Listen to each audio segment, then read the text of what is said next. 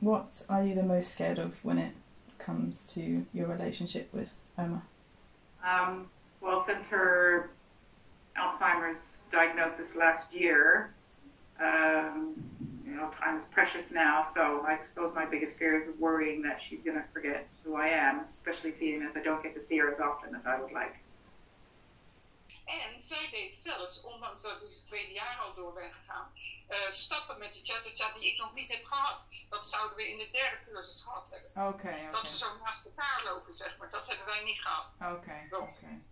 So I was born in Holland in 1969. Both of my parents are Dutch. And I wasn't even 2 years old yet when my dad was offered some work in Canada, and that took my mom and my dad and me over to Canada, and for the first time for him to get some work there. I think he had work for about 18 months to 2 years, and in that time my brother Gerard was born in 1971. When Dad's work in Canada finished, they both moved back to Holland, and but he missed Canada too much, and my parents both really enjoyed the Canadian lifestyle, so decided to move back for good in 1975. Where my dad started working for the Canadian government. And then in 1976, my sister was born, my little sister. And they stayed in Canada for many years, but their plan was always to retire back in the mother country. So when the two oldest kids, my brother and I, were out of the house, my sister was 12 at the time, they decided to move back to Holland for good. And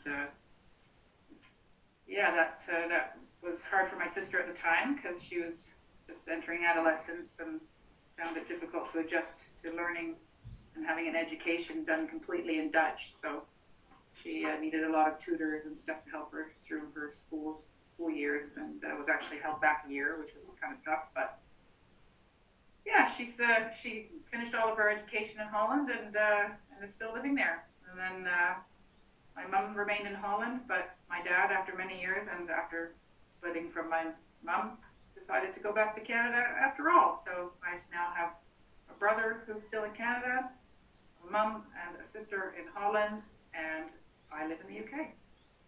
Do you like that Oma gave me the necklace?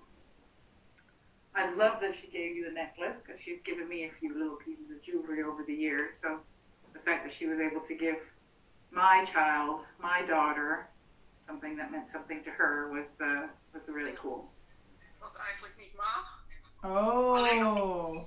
Well, I got Hubble on here too. Look, Hubble's on here too. Ja joh, ze wordt steeds blinder. Ze loopt zelfs in huis naar tegen de tafel. Oh, poor thing.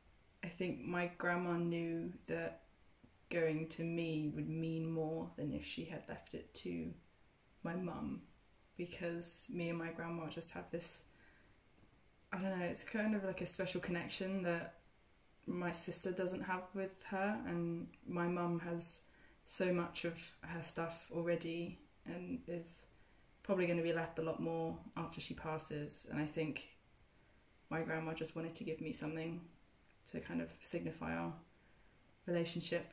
But I guess if you look at it from maybe like a superstitious or religious kind of view, I guess I kind of believe that me wearing it does keep my mum safe when she goes to work on the planes.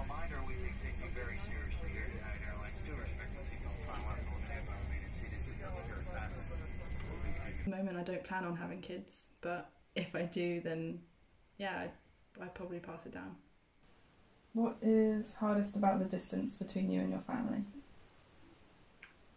The hardest thing is with family living in Canada, family living in Holland, and me having my own family here in the UK, just not being able to drop in and have coffee or celebrate everybody's birthdays and be there for that, and also kind of having to decide if I have some vacation time, who I'm going to spend that with. I kind of have to make that decision to split my time and be with one for one event or holiday and another family member for another. So yeah, that's difficult sometimes. Gekookt ei. Zo. Jam. Ja joh, ik kon het helemaal niet op. Ik heb het brood gewoon laten liggen.